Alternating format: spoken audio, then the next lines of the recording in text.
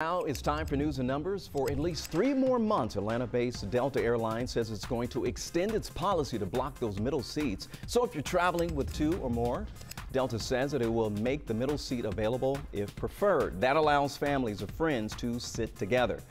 Up next is all 536 Regal cinemas are set to temporarily shut down all across our country on Thursday. It's another example of the ripple effect of this pandemic, right? The news comes after the latest James Bond film, No Time to Die, was delayed until spring 2021. The company says about 40,000 employees in the United States will face furloughs. And finally, the 33rd season of the reality show Cops is restarting production months after it was dropped by the Paramount Network.